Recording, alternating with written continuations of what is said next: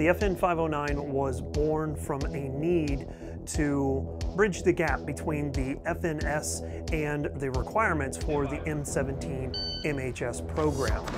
Today we see a number of different variants when it comes to the FN 509, and we're going to be talking about one of those today coming up.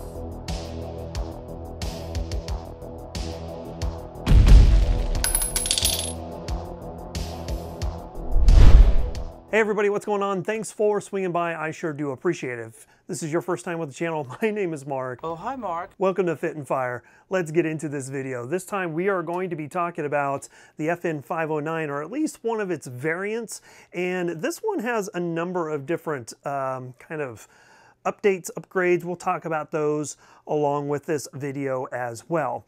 If you are not familiar with the FN 509, this is basically the competitor for all the other submissions in the M17 MHS program. Us here in the future know that the P320 is who ended up winning that contract. Whether it is the right decision, the wrong decision, I'll let you guys fight about that down in the comment section down below. But I think that this was a strong contender. It didn't make it into quote-unquote phase 2. The P320 and the Glock 19X were the two that were selected for phase 2, but phase 2 never happened for whatever reason, and we now have the FN 509 and its many different variants. Now this is actually the mid-size version, and we're going to be talking about not only this, but some of the other ones that come along with it as well. The 509 Tactical is actually the submission for the MHS program, but it is very, very similar to this. Some small nuances here and there that changes it, but realistically, we're not going to be diving into that per se. What I will say that this is a lot of fun to shoot. I've had a great time. I've got about 500 rounds through it so far. This is going to be kind of my initial impressions. I hope to have a follow-up very quickly, but it has a few features that I really do like, but I have some areas that I would love to see it improved on in the future if FN ever decides to do a mod 2 or an updated version of this, and we'll go from there. With that being said, my question to you guys is, who should have won the MHS program? Did the Army pick right with the P320, or should it have been the Glock 19X, the 509, or some of the other submissions like the M&P 2.0? Let me know, sound off in the comment section down below. With that being said, you guys know how I do things when it comes to pistol reviews. I'm going to talk about the ergonomics.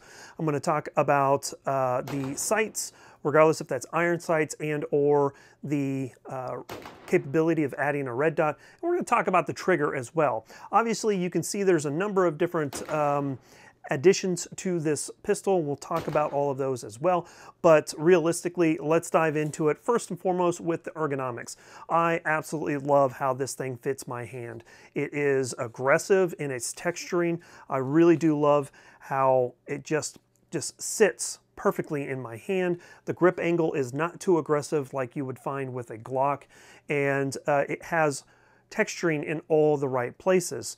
Almost texturing up to where the slide and frame meets, but it's far enough up that with your support hand, that palm is really going to get in there and help get a good grip on there. Now, one of the things that I would have loved to have seen with this particular pistol is right here on the right side of the frame. I would have loved to have seen some texturing there as a memory spot for your index finger or even your thumb.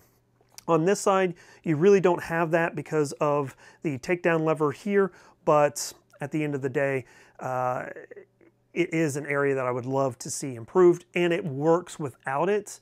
Especially if you have a good quality grip, you're not going to have a problem with that.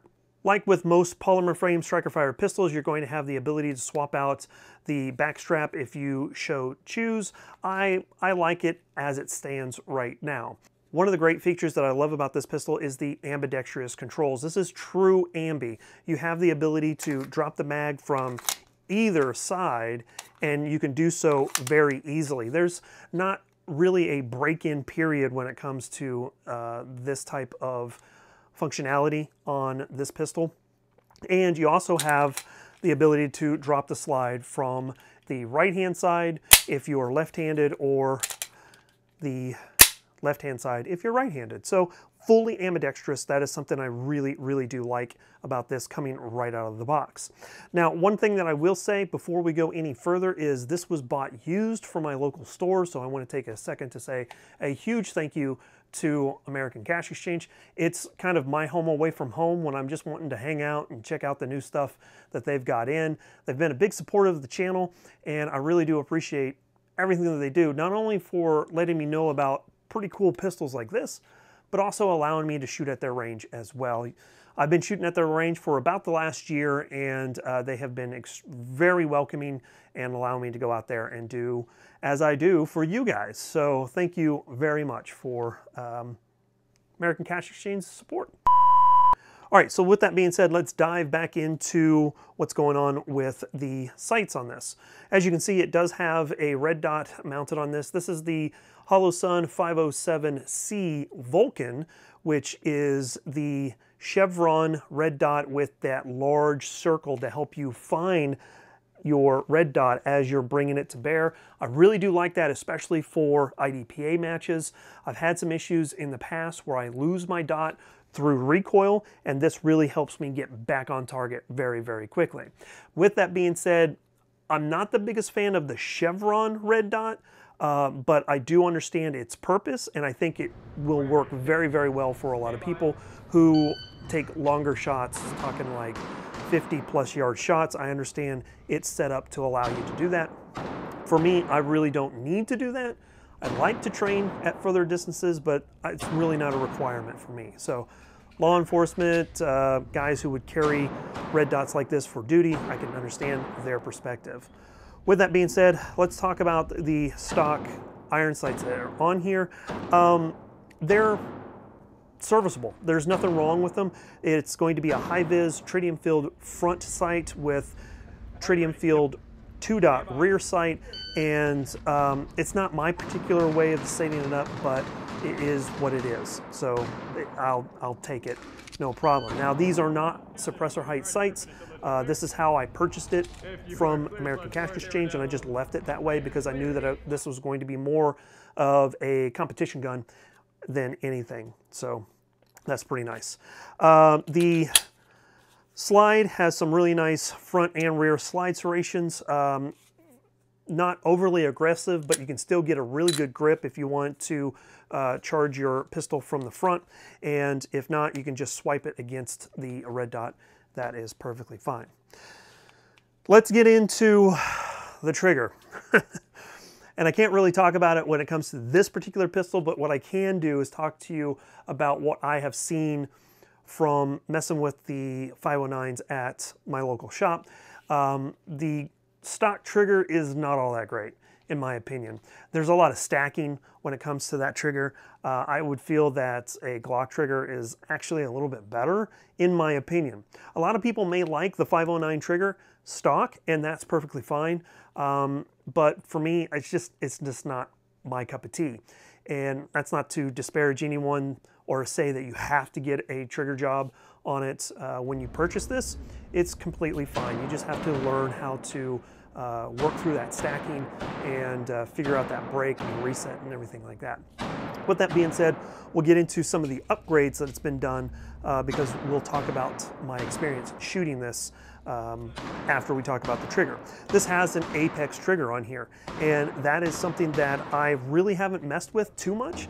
I've had one other pistol a long time ago, we're talking like 4 years ago, that had an Apex trigger put into it, and to be frankly honest with you, I've been dealing with stock triggers for so long that I don't even remember what it was like to have an Apex trigger. This does not lighten the trigger pull at all. We're still sitting at about 5 to 5.5 pounds. I think the median that I was getting on my trigger test on the weight pull was about 5.25 pounds. And so it's not really lightening anything, but what it does do is it allows me to have consistency. There's not any stacking. When you get to the wall, there's the wall and it breaks. And that's something I really, really do like. So you don't have to really try to fight through a rolling break or anything like that. Really sharp wall, and then it breaks over and just cleans that trigger up really, really good. That's something I really do like. And then your reset on this trigger is pretty good as well. Not super short, but a lot shorter than the stock trigger, and that's something I really do like. In addition to that, it does have an Apex threaded barrel and a Parker Mountain Machine comp here on the end, and I can tell you that this combination right here with the Apex trigger has been phenomenal. Taking it out to a couple IDPA matches, I've had a blast shooting it. Having a comp on here to help mitigate some of the 124 grain 9mm that I shoot has been a lot of fun, and I can tell you that it just really helps me get back on target for quick, accurate follow-up shots because I'm able to find my red dot a little bit better and faster as well. So let's talk about brass tacks when it comes down to a pistol like this. This is going to be fairly competitive when it comes to a Glock 19 MOS, like Glock 19 Gen 5 MOS. So you're looking somewhere around that $550 to $600 range, depending on when and where you buy it. I ended up spending more than that. And to be honest with you, I spent, I think, a little bit more than what I was comfortable in spending, coming in right around $900. But a lot of people would be like, oh man, that's a lot of money. Well, you're talking $600 probably for the pistol. Then you have the Parker Mountain Machine, plus the barrel, the Apex trigger, and the red dot. I think that's actually a pretty decent deal. Not to mention, it did come with extra magazines to include 2 15-rounders, this 17-rounder with the extension, and a 21-round magazine as well. So I think I got a pretty decent deal, but I leave it to you guys. Let me know down in the comment section down below. Again, this is offered in a number of different sizes to include a full size, a subcompact, and then their tactical model as well that comes with a threaded barrel. So that would help alleviate some of the cost if you're wanting to add a compensator to this pistol as well. Again, I've had a great time with this pistol, and I am going to compare this to a couple other pistols. What would you love to see as far as a comparison? Let me know down in the comment section down below. Everybody knows that we're going to be talking about the Glock 19, but which one? And which one should we be talking about? The Glock 19X, the Glock 19 Gen 5 MOS, the Glock 47? Let me know. Sound off in the comment section, and then if there's other pistols that you want me to compare this to, we'll do that as well. I think I've got a versus video, if that makes sense. This versus something else versus something else. I want to roll that one up for you guys. I think it's going to be a lot of fun. But at the end of the day, that's all I've got for this one. Again, 500 rounds down. Hopefully get another 500 rounds through it over the next couple of IDPA matches, and let you guys know what I think about it after 1,000 rounds. With that being said, I really do appreciate everybody's support. If you guys are interested in supporting the channel, a great way to do that is to share this video. If you haven't already subscribed, I would encourage you guys to think about doing that. Thumbs ups, and of course the comment section down below. If you're interested in supporting the channel financially, a great way to do that is heading on over to fitandfire.com. There's some great links over there that you can jump in on and purchase things that will help you out, as well as some of my shirts from Ballistic Inc. I'll have links down in the comment section in the pinned comment. Again, appreciate you guys. We will catch you guys later. As always, freedom through strength. Here comes a high five. Catch you guys later. Bye, y'all.